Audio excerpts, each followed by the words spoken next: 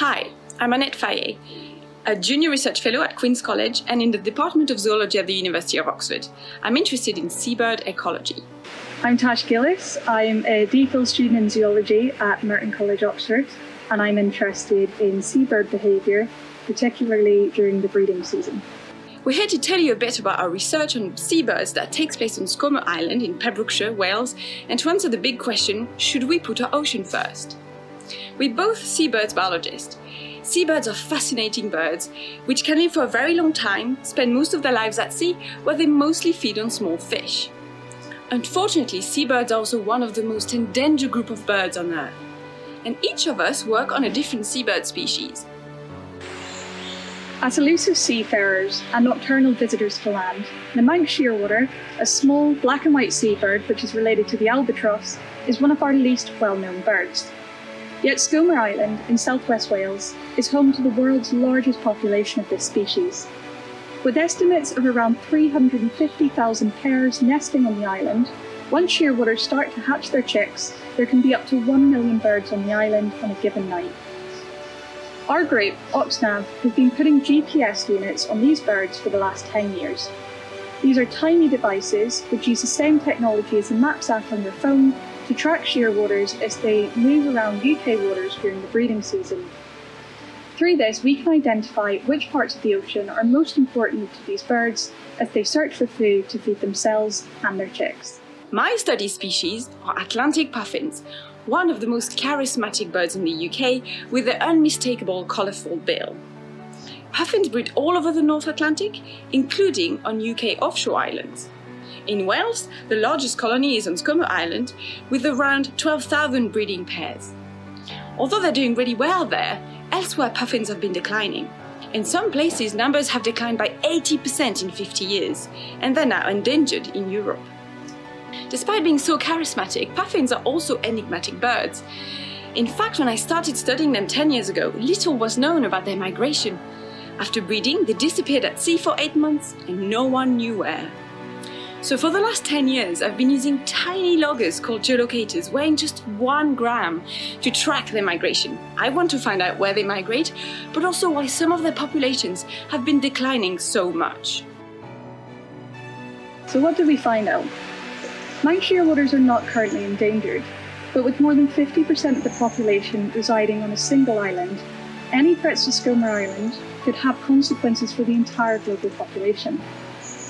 Our GPS tracking has revealed that shearwaters from 4 populations across the UK all forage in a restricted area of the Irish Sea.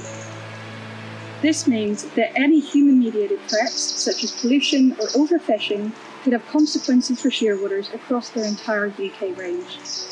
But it's not just about the shearwaters. Many marine species across the UK make use of this area to hunt. And so by examining Manx shearwater behaviour, we can make inferences about the health of the ocean more generally and how this might affect other animals too. Tracking them with geolocators revealed that puffins on Skomer have an incredibly diverse and highly unusual pattern of migration. Birds which could nest in neighbouring burrows could migrate thousands of kilometres apart, with some birds visiting areas all across the North Atlantic, from the Labrador Sea near Canada to the Mediterranean Sea. Furthermore, by collaborating with researchers in other countries where puffins breed, such as Iceland, Norway and Canada, we were able to show that puffins, which have to migrate further and to have a more difficult winter, do less well at rearing a chick the next spring. And this could be because the parents return to their breeding colony already tired from a difficult winter and don't have enough energy to invest in rearing their offspring. And that's important because it shows that if we want to understand why specific populations of animals are declining, we need to look at what these animals are doing the entire year and not just during breeding, particularly if they're migratory. So let's go back to the big question. Should we put our oceans first? The world's oceans play a key biological role on Earth. They cover more than 2/3 of the planet's surface and are home to an estimated 2.2 million species. Many of the planet's most diverse and unique ecosystems are found in or directly supported by the oceans, such as coral reefs and island habitats. And many of the animals found within these habitats are not seen anywhere else in the world. And of course, our seabirds would not exist if it weren't for the oceans. Yet despite this, we actually know very little about our ocean habitats. More than 95% of the ocean remains unexplored, and scientists estimate that more than 90% of species remain to be discovered. We can't hope to protect the species and ecosystems that live in our oceans if we don't know anything about them. But our ocean is also essential to our survival. It produces over half the oxygen we breathe and stores huge amounts of carbon dioxide, hereby helping buffer the effects of global warming. For millions and millions of people, the ocean also provides a livelihood and a key source of protein through fish and seafood. So the answer is yes, we should absolutely put our ocean first, and we should do it now because it is facing more threats than ever.